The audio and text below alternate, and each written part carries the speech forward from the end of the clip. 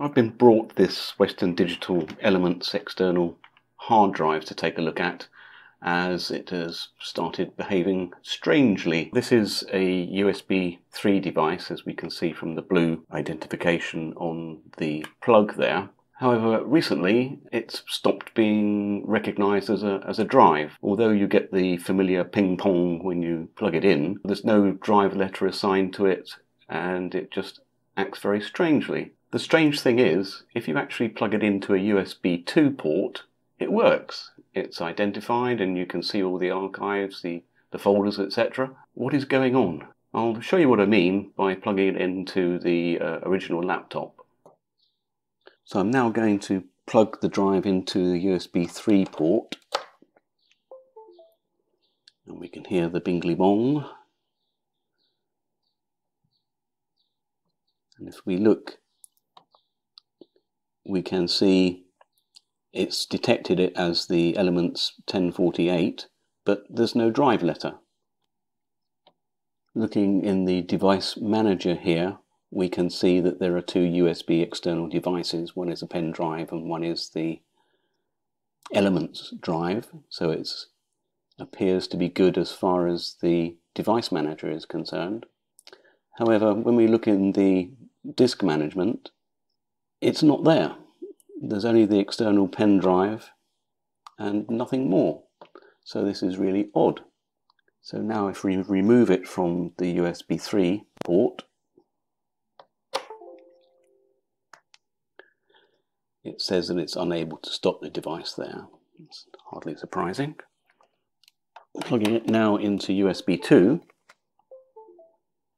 So now we can see it here as Elements and on drive G.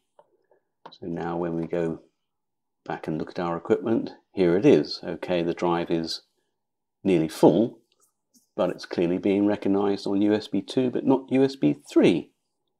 As usual, I took a look on the internet and found various similar problems. Some people suggested updating the BIOS, so I actually went through the pain and scariness of updating the BIOS on the machine. That made no difference. People were talking about different device drivers, but as we saw in the device manager, the device driver is installed correctly and running. To cut an awfully long story short, it turns out to be the cable. We now eject the device, unplug it from there. So I'm now using a different cable, and we're going to plug it into the USB 3 port. And you heard it recognized there. And once again, we can see that it's recognized and given a drive letter. There's no problem. We can read and open the files there. After a lot of messing around, which I hope I've saved you that pain and time of going through, it's worth checking the cable.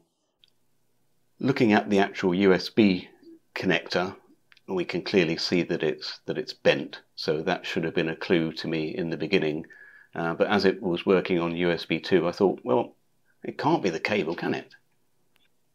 Of course, what I failed to remember at the time is USB 3 has many more pins.